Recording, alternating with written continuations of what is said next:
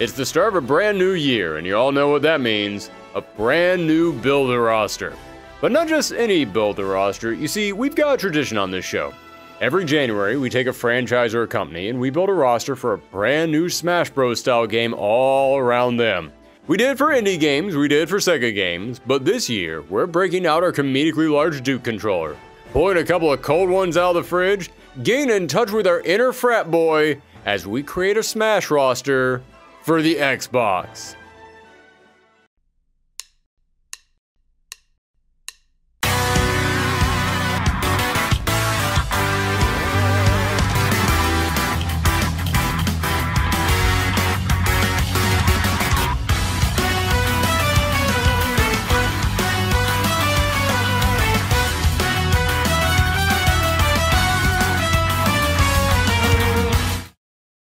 Hello everyone and welcome to another episode of Build the Roster, the show where we take a hypothetical fighting game and build our dream roster around it. And ever since we started this once-a-year Smash tradition, heck, scratch that, ever since we started this show, this has been one of our most requested episodes. I mean, Nintendo invented the Smash formula, Sony tried their own take on it, so it would only make sense that Microsoft would take a crack at it as well. What's the point of having console wars if everyone can't rip each other off? However, I'll admit, even though people have been requesting this episode for almost 3 years now, I was still nervous to make it because, let's be honest, Xbox doesn't have the massive library of characters and series that Nintendo or PlayStation does, so I don't even know if this episode is possible. I mean, can we really fill in an entire roster for an Xbox Smash game? Oh right, the monies! I forgot about the monies. Yeah, as I said a few years ago when people started requesting this, I thought, I don't know if there's enough here to make a whole roster around it, at least not a really interesting one from a wide variety of series. Cut to the present day where I'm frantically shaving names off this list to try and keep this roster from being obscenely bloated. Yes, over the last few years, Microsoft has been buying up one franchise after another, which does raise several concerns about monopolies in video games and putting too many companies under one roof. That is really depressing to think about, but that ain't what this show is about.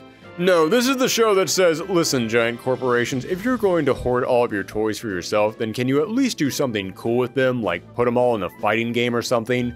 And that's what we're going to do today. But you know, speaking of money, now's a good time to let everyone know that we've officially launched a Patreon. Yes, people have been asking us to make a Patreon for years now, so it's finally happened. And I thank everyone who signed up so far, and if you want to join, then follow the link in the description down below. There you can get access to polls to help us decide what videos to make next, as well as early looks at upcoming videos. I'm sorry for that super awkward segue, but like I said, we just launched this thing, so yeah, I'm going to be shoving it into conversations a whole lot for the next few months. Also, while we're talking about what's going on with this channel, I just want to take a moment real quick to mention that last year we managed to reach our goal of 50,000 subs, and I just wanted to say thanks again to everyone who helped make that possible. This year our goal is 80,000, so if you haven't subscribed yet and you enjoy what you're seeing, then think about clicking that sub button down there. I really would appreciate it. But back to the topic at hand. Yes, today we will be taking all the various franchises that Microsoft has been scooping up, put them in a big pot, and make a brand new Smash stew. Although, I am going to remind everyone of something right here at the top. At the time of this recording, Microsoft is still in the process of attempting to buy up Activision and Blizzard, but it hasn't actually happened yet. In fact, just a month ago, the British and American governments both announced that they were going to take steps to investigate this merger, which could stall or even flat out cancel the proposed deal. So, we have no idea if Activision or Blizzard will be joining the other Microsoft titles in that giant Uncle Scrooge vault of theirs. And because of that, I'm not going to put any Activision or Blizzard characters in this roster. Which is honestly great for me because it means I don't have to keep going on about the depressing reality of monopolies in video games and also the way that Activision and Blizzard have treated their employees, which is a stink that is impossible to wash off any of their titles, and also I don't know anything about Call of Duty, but mostly I'm leaving it out because the deal hasn't gone through yet. Now, as always, we have to start off by asking how many characters will be in this game, and last year we kinda went overboard with the Smash roster. We did a complete 1-for-1 with Smash Ultimate, coming up with a Sega alternate reality take on the series. But we're not going to get that crazy this time. No, today we're going to be a bit more realistic and look at some other recent Smash clones. When PlayStation attempted their Smash game, it launched with 20 characters. When Nickelodeon did their Smash game, 20 characters. Warner Brothers put out MultiVersus, and currently there are 23 characters in there. But 6 of those characters were added after launch. Except that they didn't, because technically the game still hasn't launched yet, because this is still considered to be early access. God, the world of video game releases has become needlessly complicated. Point is, however you want to count it, MultiVersus is around 20 characters as well. So yeah, today for our Microsoft Smash game, we're going to set the starting roster at 20. Kind of. Because there's something that Smash Bros. Has that many other Smash clones miss. And it's one of the best things about Smash. Echo Fighters. Smash has rosters that are gigantic compared to other series, and that's because Smash knows how to reuse assets. And that includes the Echo Fighters, characters who fight almost exactly the same as another character, just with a few altered stats or one new move here or there. So in that same spirit, today our roster is going to be 24 characters, 20 regular, and 4 Echo Fighters. Also, I'm going to throw in a couple of special rules just for today's roster. Microsoft now owns a ton of properties, so many beloved iconic titles. And a lot of them star grizzled dudes carrying around guns. But a Smash game needs to have variety to these characters. And characters who, for lack of a better term, just feel like they would fit in a platform fighter. You fill this roster with 20 gruff gun-toting dudes, eventually you're gonna have to ask, why is this a platform fighter? Aren't those typically, like, way more lighthearted and wacky? So when making this roster, I'm going to try and put together a wide variety of characters. Because of that, there might be a few extra oddball picks in here, there might be some big iconic faces who get left out, because otherwise, this is just a bunch of Punishers running around blowing each other up, and that's great if Microsoft wants to make a brand new Quake game. Not so good for a brand new Smash game.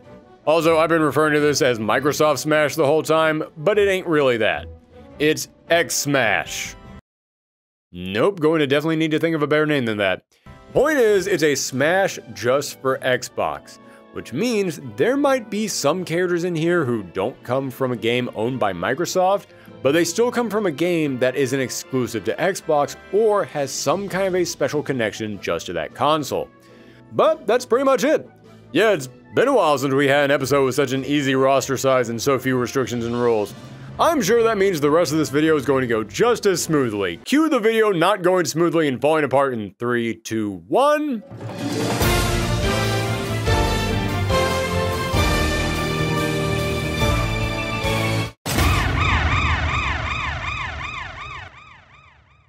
Master Chief. Yeah, let's go ahead and get the most obvious choice out of the way right now. Master Chief is Microsoft's Mario, just with way bigger guns and a very different type of FLUDD. Some of the younger fans out there might not remember it, but when the original Xbox came out, people were looking at it thinking, who are these guys? Thinking they can just come in here and start a brand new console in this day and age. But when Halo released, it changed things. Everywhere you went, people were talking about Halo. It is one of the biggest examples of a console seller I've ever seen, and I don't think it's exaggerating to say this game is the main reason the Xbox was able to succeed. Heck, I didn't even play first-person shooters back then, and even I bought this thing. So yeah, Master Chief has to be in here, and considering how many weapons he carries around, he'd be a big zoner. Point out multiple iconic guns throughout the series. We wouldn't be able to give him all the weapons people are probably hoping for simply because there's just so many. But remember, this is a Smash game, and that includes items. So you know there would be plenty of weapons that you could drop all throughout the stage for the other players to pick up and carry around. And while we're talking about Halo, let's go ahead and make Cortana the host of the game. Have her greet you on the home screen, have her read off the menu as you navigate it, announce the winners. She would be your guide to this game. At least by default. You could unlock other characters to be announcers by pulling off achievements because, yeah, fighting games need more cosmetic unlockables, and new announcers from various other series would be a great touch. But we're not done with Master Chief just yet. As I said, this game will have 4 Echo Fighters, and what's the only way to get more Master Chief in your Xbox crossover game? with another Master Chief. Our first Echo Fighter is going to be Noble 6. Okay, now hold up. I know a lot of people are throwing out their own favorite Spartan as a contender, but let me explain. Halo Reach received some of the highest scores of any game in this series, easily being the highest reviewed spin-off game. And Echo Fighters have adjusted stats from the characters that they're built from, and for Noble 6, it's actually pretty simple. Halo Reach introduced armor abilities, including a sprint, so make Noble 6 weaker than Master Chief, but he moves faster. But here's the real big reason why I'm picking Noble 6. As I said, I'm sure everyone has that one Spartan that they would love to throw in here as an Echo Fighter for Master Chief, but in Halo Reach, you follow an entire squad, Team Noble. Why am I bringing this up? Because I say we make this Echo Fighter not just Noble 6, we make it all of Team Noble. If this game is just like Smash and each character gets 8 colors, make colors 1, 2, and 3 different colors for Noble 6. Then colors 4 through 8 would be the other 5 members of Team Noble. I know someone is going to say that wouldn't work because these characters wouldn't fight the same, but these aren't 5 extra Echo characters that I'm pitching here, they're just alternate skins as a nice Easter egg. This is a Smash game, it's all about fan service and squeezing in as many characters as you can, and giving Noble 6 5 other costumes that each resemble the other characters from Team Noble would be a perfect way to do that. But alright, that's enough for Master Chief. Let's go ahead and move into our second full character, and our third character overall, who is also going to be our 8th Halo character. This roster just started, and I've already made it needlessly complicated.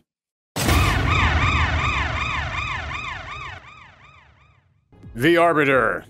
Okay, just to get out of the way right here at the top. Arbiter is the title bestowed upon the mightiest Sangheili warrior, but when we say Arbiter here, we're obviously referring to Thel 'Vadam, who has been a major recurring character in Halo, practically being the co-protagonist of Halo 2, and he's voiced by Keith David, so of course we have to put him in this game.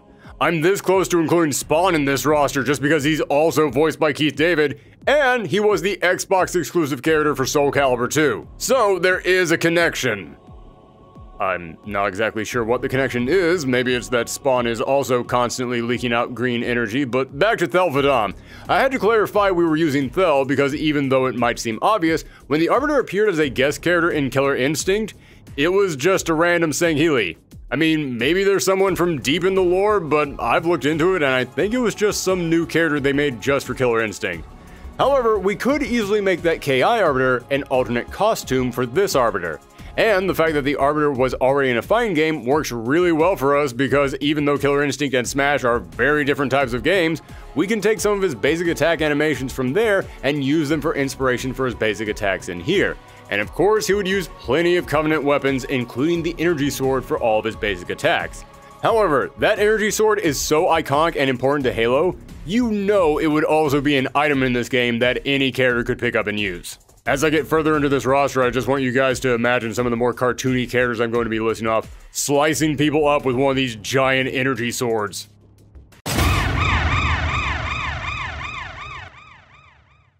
Marcus Phoenix.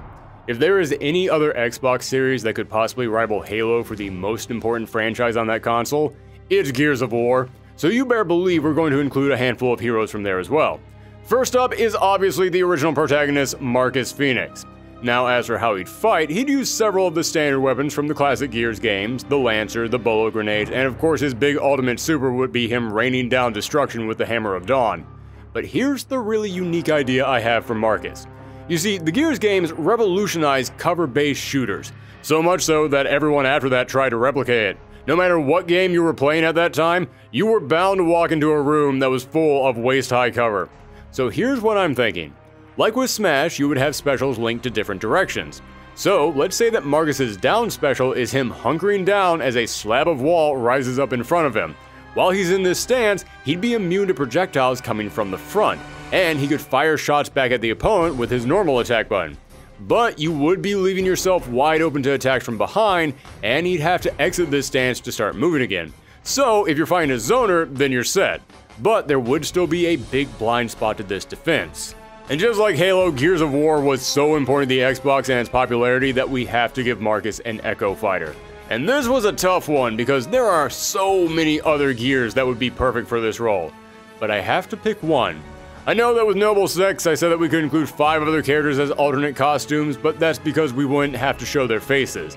But if we put multiple gears in here as alternate skins, then that would include facial animations, more voice lines. It would take way more work. So I have to pick just one. And if I had to take a guess, I think Baird might be more popular, but I gotta go with Cole. I remember when those early games were coming out, Coltrane was such a big star. His personality was dynamic and it would be perfect to make him stand out in this game. And he's not even the only other Gears character I'm going to throw in here, because next up is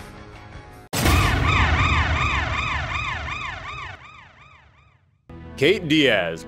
As I said, Gears is so big for Xbox that we need at least 2 full characters, not just one character and an Echo Fighter. So who better to go with than the protagonist of the most recent Gears game? Yes, Kait first appeared in Gears 4, but in Gears 5, it continued her cliffhanger ending and let her take center stage as she tried to learn about her connection to the enemy. And let's just say it's kind of a big connection. Now, I was tempted to make Kait the Echo Fighter from Marcus, but yeah, that plan kind of fell through pretty quick. For starters, since Kait first appeared in Gears 4, that means we could load her up with completely different weapons since 4 and 5 both featured so many new additions, like the Breaker Mace that she could use for all of her regular attacks that would give her slightly larger range on her normals. But also, Echo Fighters do have adjusted stats from the fighters that they're based on, but Marcus and all the other characters from the first game move like a boulder on legs. They are heavy. Kait would be much lighter and faster than them. So much so that when it comes to jumping, something very important to a platform fighter, they'd have completely different animations.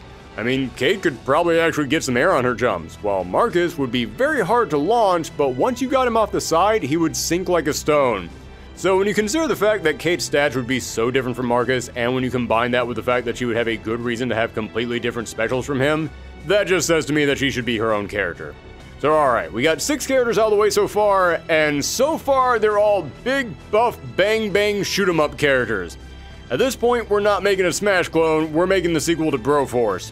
So let's change the tone up a bit with our next character.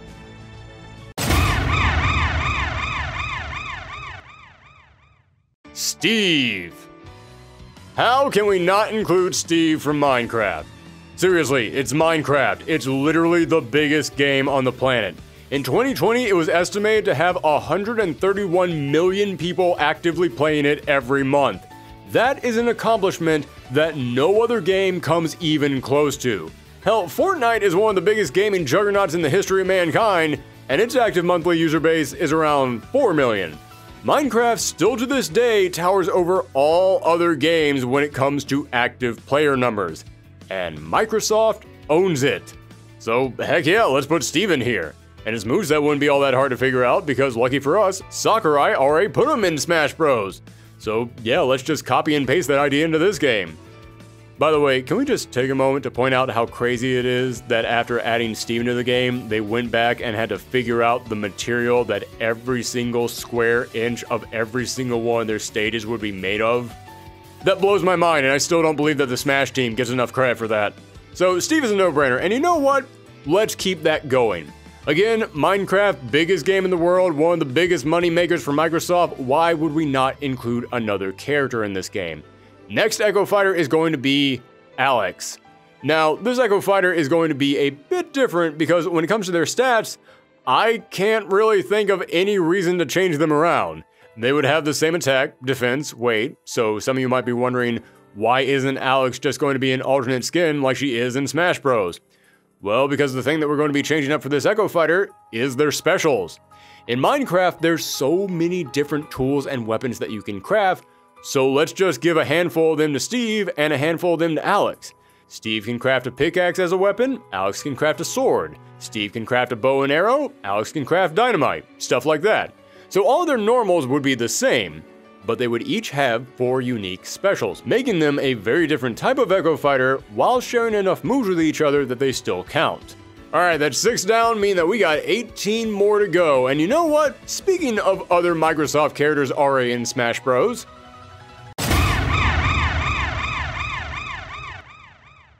Banjo and Kazooie. Yeah, this one was another no-brainer. Microsoft owns Rare, so that means that they have access to their massive library of IPs. And out of all of them, arguably the most beloved duo is Banjo and Kazooie. People spent years begging for Banjo to be in the official Smash, and the cheers of him finally joining were legendary. So you would be insane to not bring him into an Xbox Smash. But here's the big question. Banjo had one game that was unique to the Xbox. And it is probably his most, well, I don't want to say hated, so let's go with malaised game. Yeah, Nuts and Bolts didn't do all that well when it was released, but this is the Xbox Smash game. So, should we include a reference to it in here? Well, I think it would be okay to include his blocky Nuts and Bolts design as an alternate costume for him, but beyond that, yeah, I think we should just stick with moves that are references to his classic games. But if we do want a new piece of fan service to shove in this game, remember how I said Cortana would be the main guide to the game's menus and the narrator? Let's say if you beat arcade mode with Banjo and you get a high enough score, you could unlock Banjo Speak for the narrator. Then the menu guide and all the in-game narration is now replaced with this.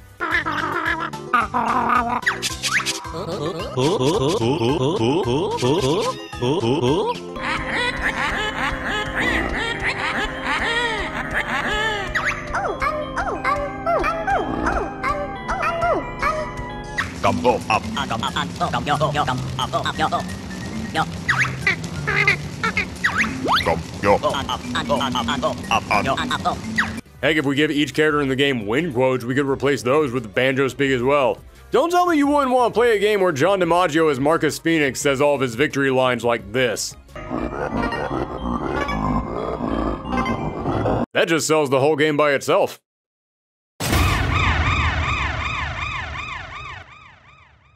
Rash. Let's continue hanging up those rare properties, and next I'm going to bring out the Battletoads. Yeah, Battletoads was another beloved franchise back in the day, and by beloved I mean bone-crushingly difficult, but no matter how much it kicked your butt, if you were a kid back in the early 90s, then you still remember the Battletoads. And hey, Microsoft did recently bring them back after all these years for a brand new game.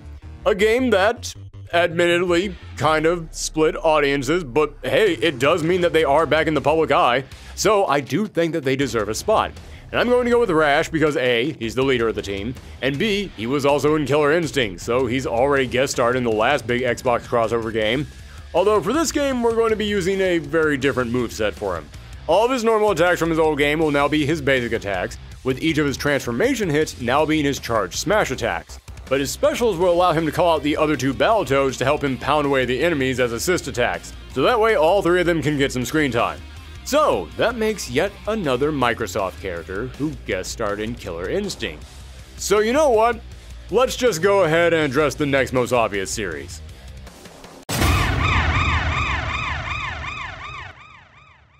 Fulgore. You know we had to put some Killer Instinct representatives on here. Out of all the old rare titles that Microsoft has tried to bring back on the Xbox, it's probably the only one that wasn't just well received, but might be better than the classics. Yeah, the Killer Instinct reboot from 2013, holy crap, that was 10 years ago now, has become arguably the best game in the entire franchise. And to this day, the cries of bring back KI can still be heard all over social media. Plus, this is a fighting game, Killer Instinct is a fighting game. How can you not include some characters from there? And first up is Fulgore. Yes, he might not have been the protagonist of the series, but this big metal man was everywhere back in the day. He was one of the earliest faces of the series. He's the one that brought all the hype to these games. So we'd give him most of his moves from the series, that's pretty obvious, but I got a real unique idea for something that we could include from KI. You know how in Smash Bros, if you hit the block button at just the right moment, then instead of blocking, you'll parry the opponent? Well, in Killer Instinct, you have your own unique way of stopping your opponent from attacking. Yeah, let's say that with any Killer Instinct character in this game, if they hit the block button in time to parry an oncoming attack, then instead of parrying it, you'll do a... and knock the opponent away. It wouldn't do any damage, but would get you some extra breathing room. And if you did it at the corner of the stage, then you could actually send the opponent flying off the edge. And just like with Banjo, all the Killer Instinct characters would come with another unlockable. If you beat the game with a KI character and got a high enough score, you could unlock the Killer Instinct announcer to provide commentary during the match.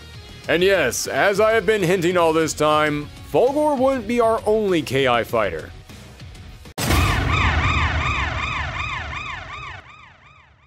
Orchid. When it comes to picking the second KI fighter, it was a tough call. Saberwolf was certainly popular back in the day, Hisako is the new hotness from the last game, Jago was the protagonist of the series, and even though he's one of the most boring fighting game protagonists ever, he does have Shadow Jago, which would be a great Echo fighter. But no, I remember what it was like playing KI back in the 90s, and if you want to talk about which character was plastered everywhere back then, it was Orchid. She and Fulgore were absolutely the two biggest phases of the original game.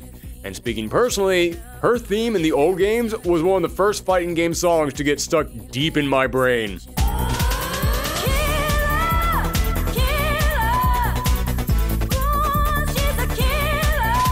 So yeah, throw Orchid in here and give her classic and modern outfits as two different skins, and give her the combo breaker and unlockable announcer that come with Fulgore. Also, speaking of characters with great themes, the 2013 Killer Instinct has a legendarily good soundtrack. So screw it, let's put all the tracks from that game in here as unlockables too, because those songs are so good, they are worth fighting for.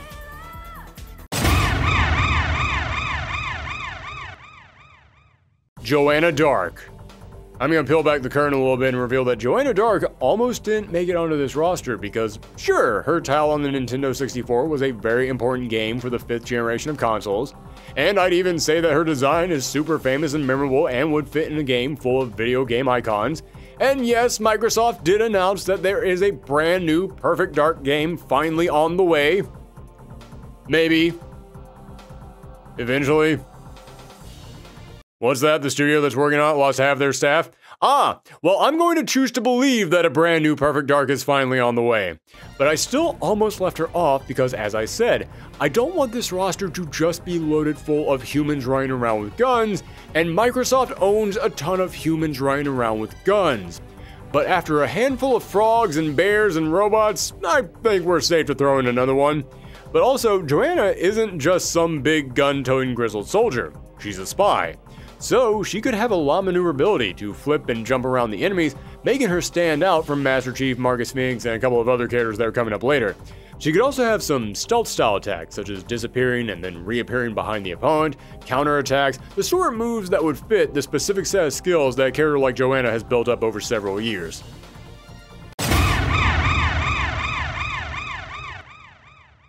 The Sea of Thieves Pirates. Okay.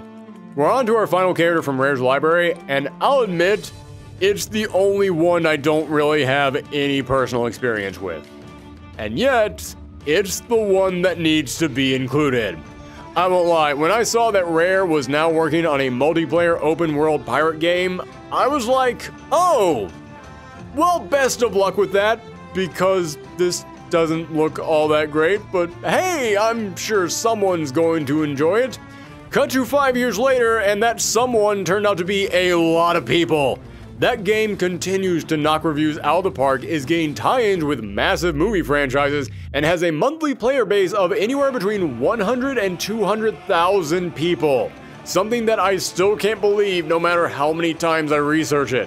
So yeah, even though I don't play it myself, I would be insane to not include a representative from Sea of Thieves in here. But who to choose? Well, as I said, I don't play this game, so I don't have any personal knowledge of it, so I had to do a lot of researching for this spot, and after looking into it, I still didn't know who to include, because yeah, there's a lot of characters in here who seem really interesting. But I don't know which of these characters are really beloved by the fan base. But that's when it hit me. Wait, the fan base. Just put the fan base itself in the game. Yeah, in Sea of Thieves, you have a create a character, so I have a wild idea. What if we just take a few basic standard pirate designs from the game as your fighter, but if you already play Sea of Thieves, then you could link your accounts together, and then you can just import your create a character from that game into here. I mean, if it works for the Mies and Smash, then I'm sure Xbox can figure out some kind of a way to make this happen. Again, Sea of Thieves has a huge player base. So if you tell them that they can take their pirate OCs and have them battle it out with other Xbox legends, at least a couple of those players are going to be interested. Okay, we've done a few fun, colorful characters. Time to get back to the angry buff dudes with weapons.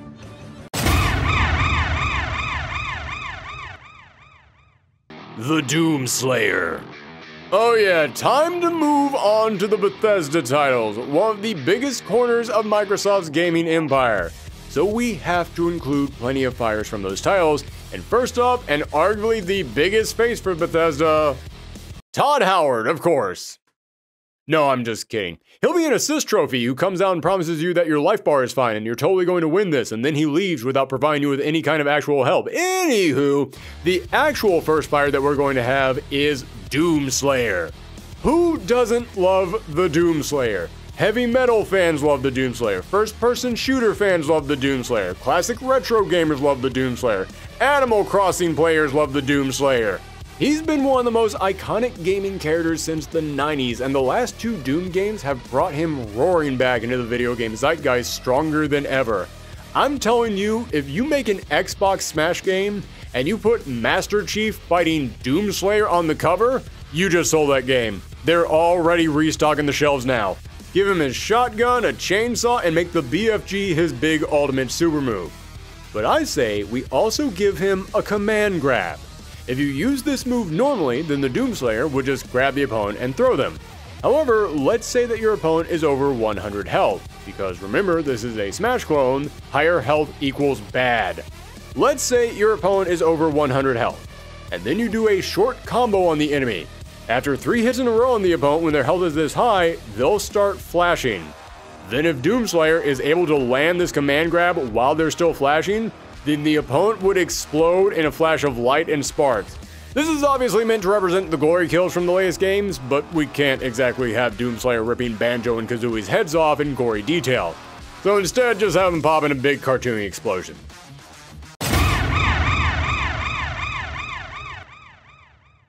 The Dovahkiin.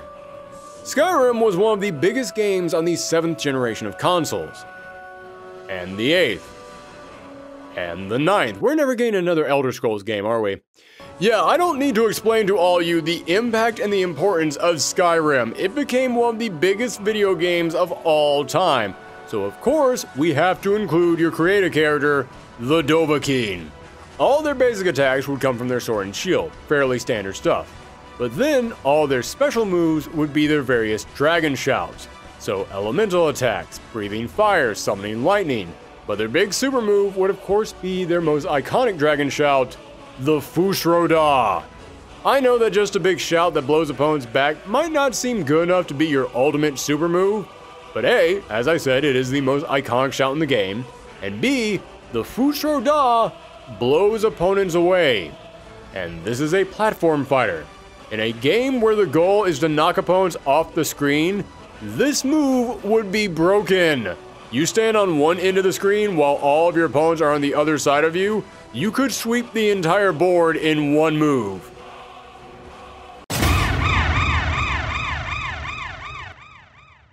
Cult.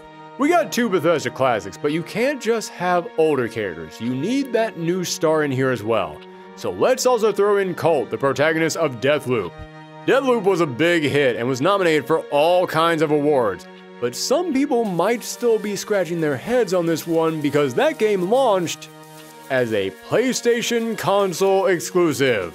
Yeah, this is like when Sony included Big Daddy in PlayStation All-Stars. It doesn't really make any sense for you to put a character that premiered on another console in your console's crossover fighting game.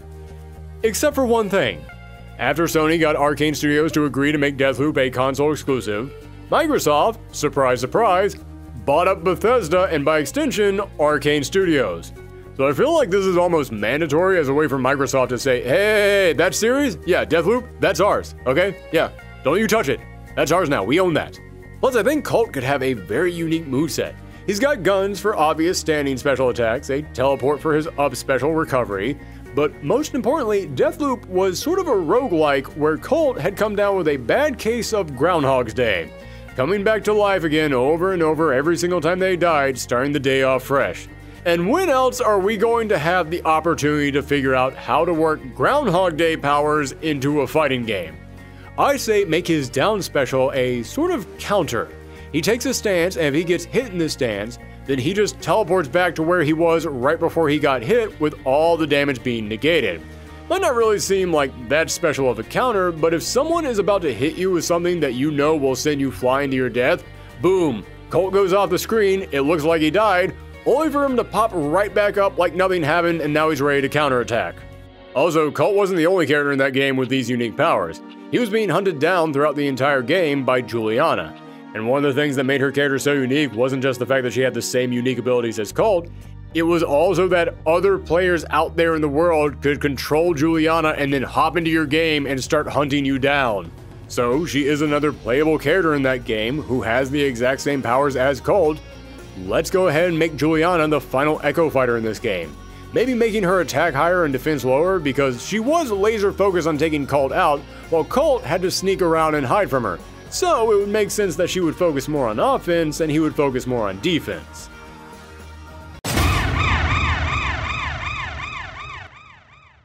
The Vault Boy. Okay, let me explain. Fallout is another huge franchise for Bethesda, so we had to include someone from in there. But I doubt many of you were expecting the Vault Boy, but hear me out. First off, Fallout is another game where you create your own character to be the protag, and I don't know if you've noticed, but we've already got a lot of created characters on here, and there's even a couple more coming up later on, so one of them had to be left out. And I know some of you might be thinking, then why not pick one of the other characters in the game? Good point, but did you see some of those other Bethesda characters? Doomguy, Colt, Juliana, that's a long line of humans carrying around weapons in first-person shooters. I mean, heck, if we're talking about realistic-looking humans that carry around weapons inside of a first-person shooter, you might as well include the Dovahkiin in there as well. Yeah, we need someone from Fallout to provide a very different tone and a very different character type. And more importantly, Smash is supposed to be a mascot fighter. And who is the mascot of Fallout? I'll give you a hint. It's the character we're talking about right now. Yeah, Vault Boy. He's the one that's always slapped all over every bit of merchandise for this franchise. Heck, he's literally the in-game mascot of the giant Vault-Tec Corporation. But some of you still might be thinking, but how would he be a fighter? He just pops up in a few little skits to demonstrate your stats and abilities. And to you, I would say, you need to be more creative. We're basing this around Smash, the game that found a way to give Wii Fit Trainer and Duck Hunt Dog full-blown movesets. I could put a Talking Connect on this list and we could still find a way to make it work. Vault Boy has been depicted over multiple games holding different weapons, using different abilities. Sure, they're always meant to be cartoonish and exaggerated, but that doesn't mean that we can't translate them perfectly into moves. But that's it for all the Bethesda games. So we've got 5 more characters to go. And the rest of these will come from a wide variety of other titles and companies under Microsoft. A few more closely tied together than others, but they're all connected nonetheless.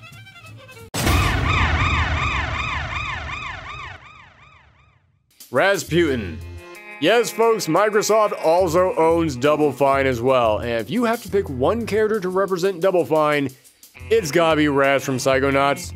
Not only is this title probably the biggest hit this company has ever had, and its sequel was one of the most critically praised games of last year, but Raz's moveset was born to be put into a platform fighter. He's got his giant rubber ball bounce that he can use for his up special to recover and get back on stage, and he can also use that ball to float in the air, meaning that he would have some of the best aerial recovery in the entire game, and Psychonauts needs to be included in here just for all the supporting characters that we could bring in. Have Lily be an assist trophy, have Ford Crawler be an unlockable announcer, and just think about the interactions. Let's say you give each character an arcade ending where you see them meeting the other characters. Can you imagine Raz going into the minds of the other characters in this game? If anyone can help Marcus Phoenix with his truckload of issues, it's Raz. Or heck, have him go into the Doomslayer's head and it's just a peaceful little village full of cartoony bunny people. Crossovers are all about fun ways to see these different personalities come together, so Raz could bring so much to this game.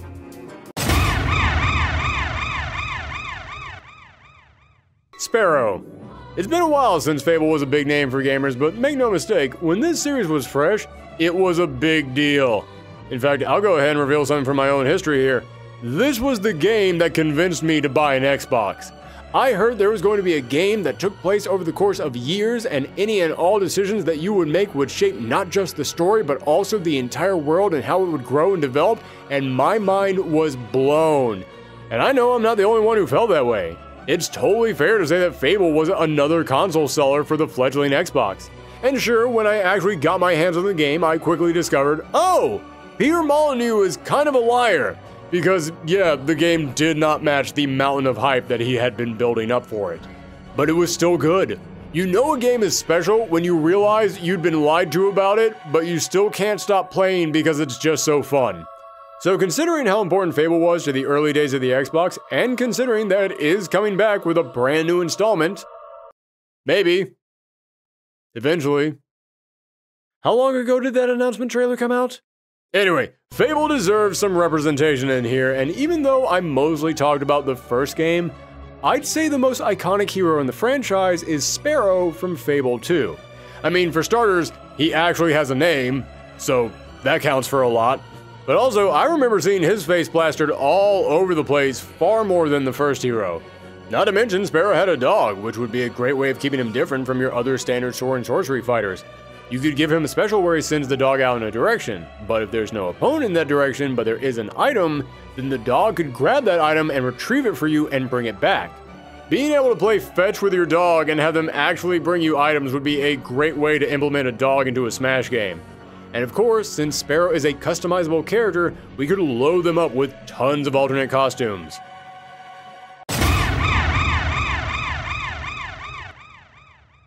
Ryu Hayabusa. Speaking of games that were really important to the early days of the Xbox, yes folks, I said I'm including characters from games that are owned by Microsoft, but also from games that are associated hand in hand with the Xbox. And these days when you think of Ninja Gaiden, you don't really associate with one console or another. But back in 2004, this hard as hell franchise came back to life as an Xbox exclusive, and it wouldn't go to another console for 3 years.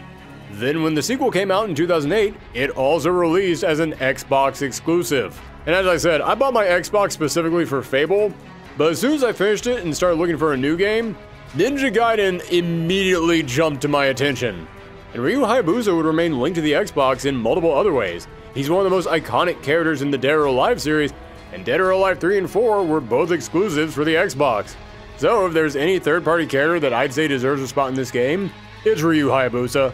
Plus, I've seen Ryu thrown around for years as a character that people want in the actual Smash Bros. So if Microsoft was putting together their own Smash, it would be a big feather in their cap if they could put him in here. And Ryu would play great in a platform fighter. Let's say you make that jumping slash attack of his side special. That way if someone's trying to edge guard you so you can't get back into the platform, bam, you just cut clean through him.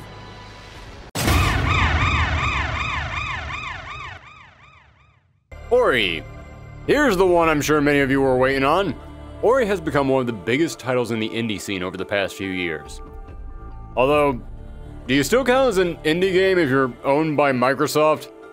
Point is, the Ori games have blown up. They're amazing, heartwarming, magical Metroidvania experiences that have recaptured what older fans love about this genre while introducing a whole new generation of them. So of course Ori has to be in here.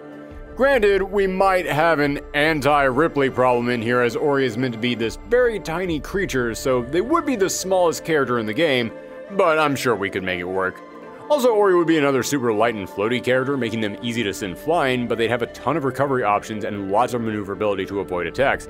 And between both games, they have so many abilities that you can pull from, such as their Spirit Edge sword to give them longer normal attacks, the Spirit Arc for projectiles, and the launch and bash attacks for recovery specials. And that brings us to the final character, and if you're a fan of this show, then you all know there's one spot on this roster that we haven't hit yet. Say it with me, everyone. The Weird Pick. Sure, I've had a few curveballs here or there, but no really weird pick just yet. No, you need someone way out there to shock audiences, to get them talking, and just to keep the roster feeling interesting. However, my weird pick today might be the safest weird pick we've ever done, because I've already seen a ton of other people making their own Xbox Smash rosters, and I've seen this character popping up on pretty much all of them. And I can't tell if that's because everyone is serious about it, or if everyone just finds it hilarious, but I don't care. it's kind of the perfect weird pick, so we have to do it. Your final roster spot goes to...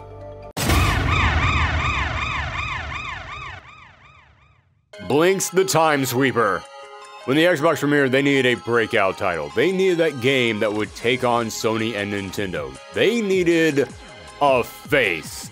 They needed that character who you would look at and think Xbox.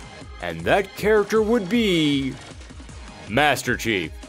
But back before Halo would go on to define the entire course of this console, Microsoft threw a lot of ideas at the wall. And I remember Blinx the Time Sweeper standing out among them because they pushed this character hard. The new face of Xbox, they called him. They thought this was going to be the character to topple Mario. They were so certain this was going to be the big Xbox star, they made sure to actually put an X in his name. They wanted to make sure that Blinx and the Xbox were going to go hand in hand forever. Cut to 20 years later, and the only thing Blinx is the face of is a Twitter account dedicated to cataloging poorly aged things. But darn, if Nintendo Smash can have Rob the Robot and PlayStation All-Stars can have the giant Polygon Man from their old ads, we can give Xbox Blinx. He's got the history with this company, and thanks to that Twitter account that I mentioned, he might actually be more popular now than he was when his game was actually released. Granted, not for any of the reasons that they wanted him to be popular, but people know him now. And let's be real, the moment that an Xbox crossover fine game gets announced, you know the #1 joke everyone is going to make is going to be, so, is Blinx in the game? So yeah, let's put him in here just for the look on everyone's face when they realize, oh, Blinx actually is in the game. Heck, have the whole story centered around him. The universe is being destroyed, so Blinx the Time Sweeper must use his time powers to assemble all these other fighters together. And honestly, I think Blinx has the potential to be a lot of fun this game. As I said, he's got time powers. There's a lot you can do with that concept in a platform fighter. And I kinda hope that's exactly what happens, because I would laugh hysterically if this game actually got made and Blinx the Time Sweeper was at the very top of everyone's tier list. So there is your starting roster for X-Smash. Still sounds weird, but too late to change it now. Alex Arbiter, Augustus Cole, Banjo-Kazooie, Blinx, Colt, Doomslayer, Dovahkiin, Fulgore, Joanna Dark, Juliana, Kate Diaz, Marcus Phoenix, Master Chief, Noble Six, Orchid, Ori, Rash, Rasputin, Ryu Hayabusa, Sea of Thieves Pirate, Sparrow, Steve, and Vault Boy. In the end, it's a cast made up of representatives from almost every single core of Microsoft's properties, and we've got a pretty clean split right down the middle between more animated, colorful mascots and grizzly humans just carrying around weapons. But as you know, we can never end things on just the main roster. No, we have to talk about DLC.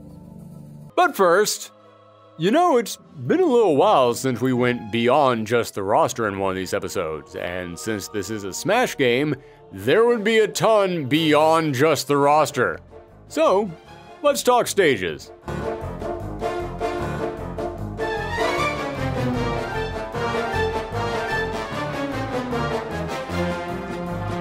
Let's start by running down some of the stages for each of the various franchises that we've already included.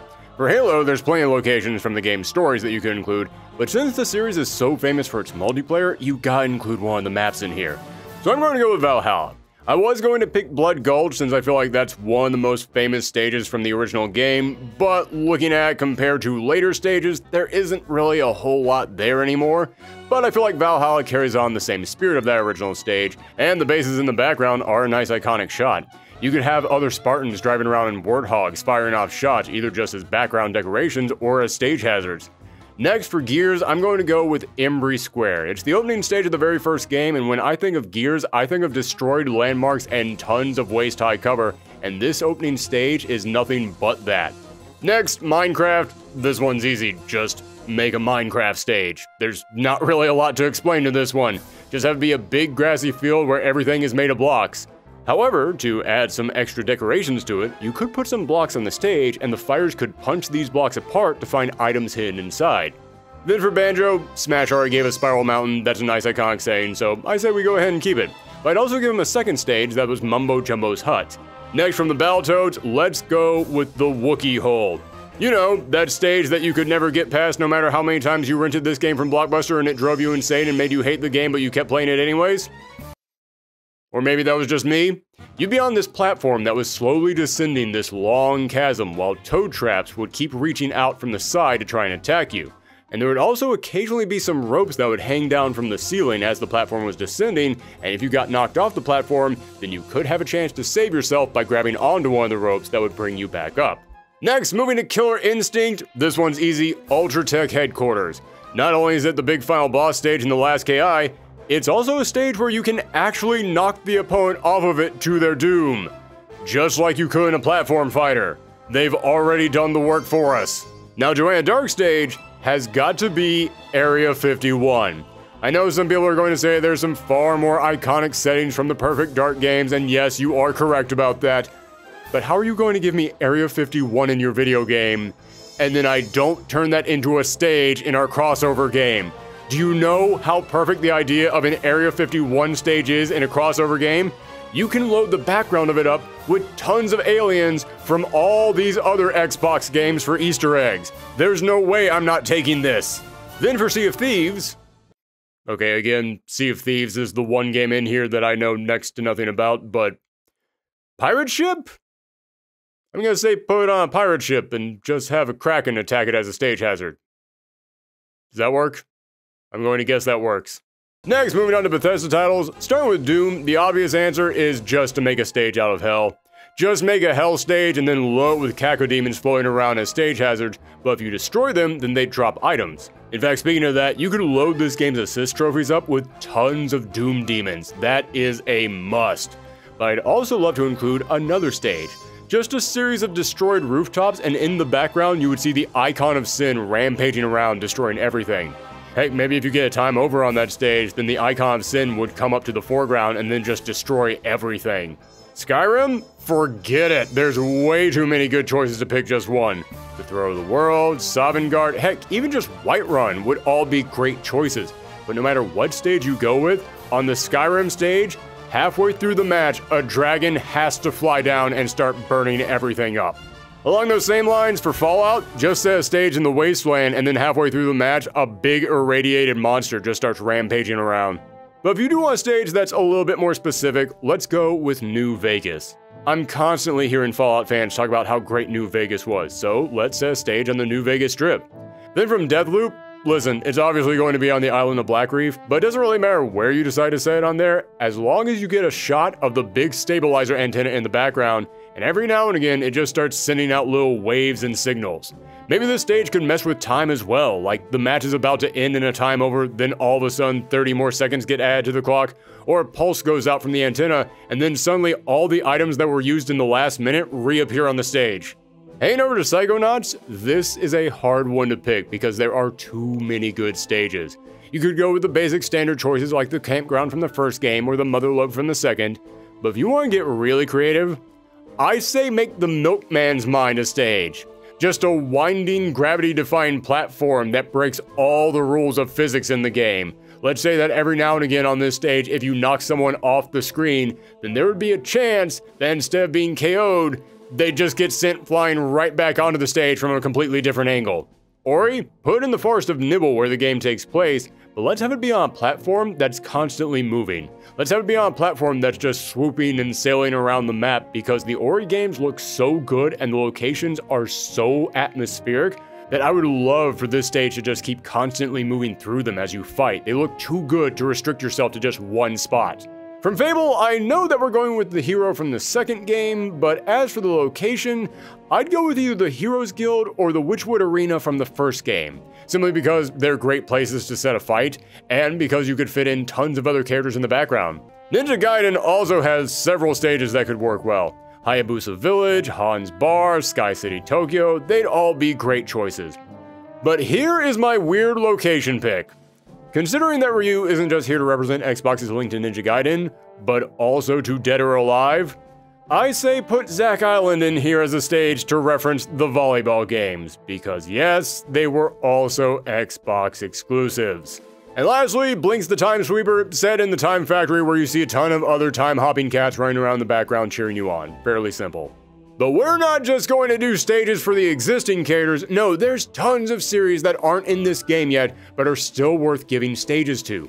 First up, Forza. You have to give Forza a stage. It's one of the biggest racing games on the planet. If it was possible, I'd put a car in this roster to represent that series. But you can't just put a car in your fighting game. Unless you're Sega. So yeah, let's put in here a big sweeping Mexican landscape to represent the latest game, and then have cars racing and jumping over hills in the background. Or, you know what? Let's go the F-Zero route and have you fight on top of the actual cars themselves as they're racing around a track. Then let's put in here a stage for Senua's Sacrifice. I was tempted to include Senua herself, but she doesn't really have a ton of moves and abilities. Plus, those games aren't really about the combat, more about dealing with traumatic mental issues, and yeah, I don't really trust myself to appropriately translate that into a fighting game. But you could totally give Senua a stage. Make it that village where suddenly everything just lights up on fire, and we can have it cut back and forth between reality and the inflamed illusion during the match. Next up, Grounded. I tried figuring out a way to turn the kids from Grounded into fighters, but I think we'd be better off just giving them a stage and making some of those kids assist trophies. Let's have all the fighters shrunk down and they're battling amongst giant blades of grass with giant household objects and bugs in the background. And you know, if there's any items we could put into this game that could shrink the opponent like the lightning bolt does in Smash Bros, we could have this stage set so that it just has a higher chance of those items showing up. Here's one that I know has some fans that have probably been waiting for me to mention it. Viva Pinata. We have to give Viva Pinata a stage. The color pattern and aesthetic of those games just begs for it. Then let's throw Zoo Tycoon in here as well. Just put your characters in a zoo, but in the background you can see exhibits constantly being picked up and moved around and new exhibits being dropped down, almost like there's someone still controlling the stage and building the zoo around you. And hey, you know what? We haven't had anyone from Dishonored in here yet, so let's include the Clockwork Mansion. This has the potential to be one of the most gorgeous stages in the entire game, as it's constantly shifting and changing around you. Speaking of Bethesda properties, Quake has to have a stage in here. If you select that stage, then the announcer is replaced by the Quake announcer, who just starts counting down all your multi-kills. Here's a weird grab for you. Voodoo Vince. Yeah, one of those lesser-known platformers from the 6th generation. It was a Microsoft title and was even worked on by Phil Spencer himself, so I feel like it deserves to have at least a little bit of representation in here, and I think its unique art style would be great for a stage. But alright, there's your roster and a healthy chunk of stages, so let's finish things off with a few seasons of DLC. If you watched this show before, then you know I like to do about 6 characters per season, and based on how Smash and other Smash clones have been operating, I think that's pretty feasible. And since Smash got 2 seasons of DLC, I'm going to do the same. So here we go with Season 1.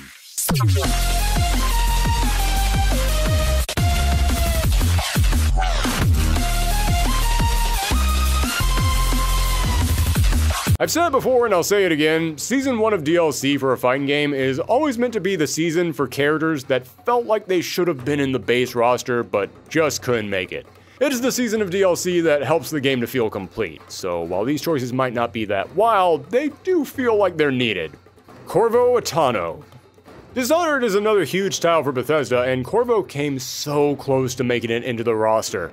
He's got a super iconic and memorable look, and he's got tons of unique abilities like Wind Blast, teleporting, time bending. Heck, you could even have his big super just be him summoning out a wave of rats. Which makes me think that we should include that girl from A Plague's Tale as his Echo Fighter. I mean, it's on Game Pass, they have to have some kind of connection to Xbox. The only reason he didn't make it into the initial roster was because we were running into a problem of just too many characters with similar tones. I mean, we had a lot of characters from Bethesda who were all grisly serious first-person fighters. So someone had to get scrapped. But hey, we're in the DLC now, it's a fresh start, which means that we can bring in as many of those grisly first-person characters as we want. Speaking of that, BJ Blazkowicz. I just mentioned how I didn't want to have too many characters with the same tone in this starting roster. I mean, I didn't want to have too many characters who were just bang bang shooty men. Well, BJ Blazkowicz is the most bang bang shooty man in the history of video games. He does have a power suit and we could definitely give him some kind of abilities from there, but let's be real. When you think of BJ Blazkowicz, you think of a guy who just blows away seas of enemies. But he is super important to Bethesda. His games are very well received, and most importantly, if we are making an arcade ending for everyone, you have to put BJ in here so that way he can have an interaction with the Doomslayer, who is canonically BJ Blazkowicz's great-grandson. If you're making a crossover between all the Xbox characters, that's an interaction that you have to get. Conker! Alright, time for a more cartoony character, and you don't get much more cartoony than Conker. There is so much variety to the levels in Conker's game, and if we captured even a fraction of that, then his moveset would be one of the craziest in this entire game. Let him whack people with a frying pan, fly around with his tail, put on his army helmet when he blocks, do some Matrix-style slow-mo diving. Heck, for his big super, let him just pull out a T-Rex and he just starts eating people. I would love to put Conker in here and then give him an arcade ending where all the big, brutal, tough guy characters are running in terror from him because Conker's even more messed up than they are. Parvati. Outer Worlds might be one of the newer Microsoft acquisitions, but after one game, it's already made a big impact and has a sequel on the way. So let's go ahead and include a character from there. And if I had to pick one, I'm going to go with Parvati. Every time that I look into it, she's always being voted as one of, if not the most popular character in the game, and her weapon is a giant hammer. And if you're talking about what weapon is the best for a platform fighter, I'd say giant hammer is way up there. It's designed specifically to smash opponents off stages. Eddie Riggs. Eddie was the last character who I was forced to cut from the main roster. He got so close to being in the base game, but in the end, the other characters were just bigger names. Eddie was just too obscure. But it's DLC time, meaning now is the time for fan favorites, and Eddie is a total fan favorite. He's a rockstar roadie who rides around in Dragulas, smacks opponents with an axe-shaped guitar, and he's voiced by Jack Black. Who wouldn't want to see Jack Black fighting Master Chief? Cuphead. This is a Smash game, meaning even though we're sticking primarily with characters owned by the parent company, you gotta include some guest characters. And if we're talking about a modern breakout guest character with ties to Xbox, it's Cuphead. This game was one of the most anticipated indie titles for years, with people wondering if it was ever going to actually come out, but then Xbox stepped in, helped out with a little cash, and the game was able to be released. As an Xbox exclusive. Yes, when Cuphead launched, it was a console exclusive to the Xbox and stayed that way for 2 years. That was a big get, and it's enough for me to say Xbox could totally get Cuphead to be in this game. Heck, you could even put Mugman in here as half of his colors, and maybe even throw in Miss Chalice as a free Echo Fighter. And that is Season 1. Got a few more big names, a few more out there picks, and another semi-guest character. But now, we're heading into Season 2, the final season. And I always like the idea of having seasons of DLC based around specific themes. I think it gets people brainstorming if they have some kind of a hint of where things could go. And as for Season 2, you might have noticed so far there's something big that we're missing from this roster. Villains. Yeah, where are all the bad guys? If this is the last season, then we have to correct that. So let's end things by bringing on the bad guys, starting with Atriox. We have to start with a Halo villain. As I point out multiple times, it's the #1 Xbox franchise. So when it comes to villains from that series, I was tempted to put in here Escharum, seeing as how he's the newest villain, and also he trained Atriox. But yeah, forget about what the lore says. Everywhere I look, I see people saying Atriox is the best baddie. I have looked up so many different Halo forums and videos and blogs to try and make sure that I could put in here a villain that would satisfy everyone, and Atriox is constantly being ranked as one of, if not the most popular villain. At least as far as villains who we could actually interpret easily into a fighting game. Not quite sure how we could put the Gravemind in here. That feels more like a stage hazard to me. But yeah, Atriox is super intimidating. You just hear this guy talk and you know he's a threat.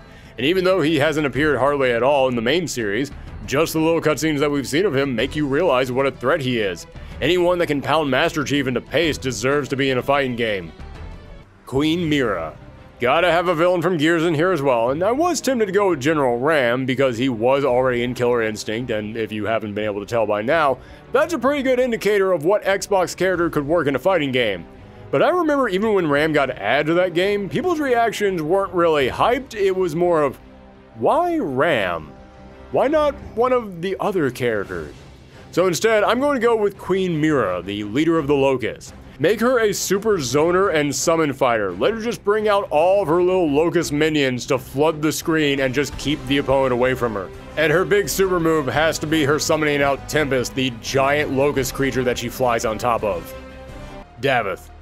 Doom is such a big series that feels like a waste to only include one character from there and here. Problem is, all of the Doomslayer's enemies are either the size of mountains or they are so quickly dispatched that they don't really stick around long enough to be memorable. That is until Daveth popped up in Doom Eternal's DLC. He's the supreme ruler of hell and he's loaded with weapons and abilities that would translate great into this game. He's got a sword, he's got bombs, he's got wolves that he can summon out. There are a ton of moves that we could give him to make him the perfect counter to the Doomslayer.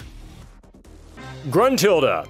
Okay, again, we're starting to run the risk of getting too many big bang bang shooty guys in here. Halo, Gears, Doom. We need something very different from our next villain, and Gruntilda from Banjo-Kazooie is perfect for that. She's from another iconic franchise. She's been in multiple games, each of them with different looks, so that way she would have a ton of alternate costumes. And she's got plenty of moves that would be perfect in this game. She's got Magic Blast for her basic special, she can ride a broom for good off-screen recovery, and she's even got a giant robot that she can summon out for her super move. This is an easy pick. Jack of Blades.